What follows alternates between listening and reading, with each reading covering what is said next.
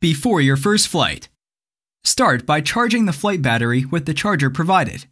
The charger holds up to 3 flight batteries that are charged one after the other. When the green LED is flashing, a charging process is underway.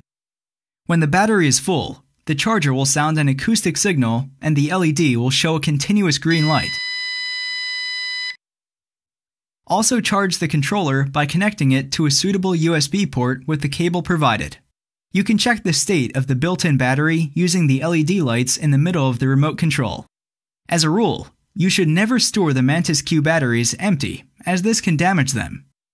While the batteries are charging, it's time to download the unique Pilot app.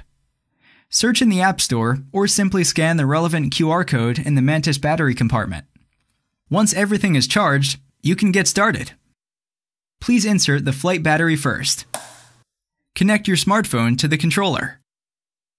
Switch on first the controller and then the Mantis by pressing the power button until you hear a rising tone sequence. Start the unique Pilot app and select the scan icon on the home screen. Then scan the QR code located on the side of the Mantis. The controller and Mantis Q are now connected. We recommend checking for available updates first of all. Tap on the settings icon and then on the 3 dots. Scroll down until you find the Software Updates menu option and tap on it. Then follow the instructions on the screen. Congratulations! You're ready for your first flight.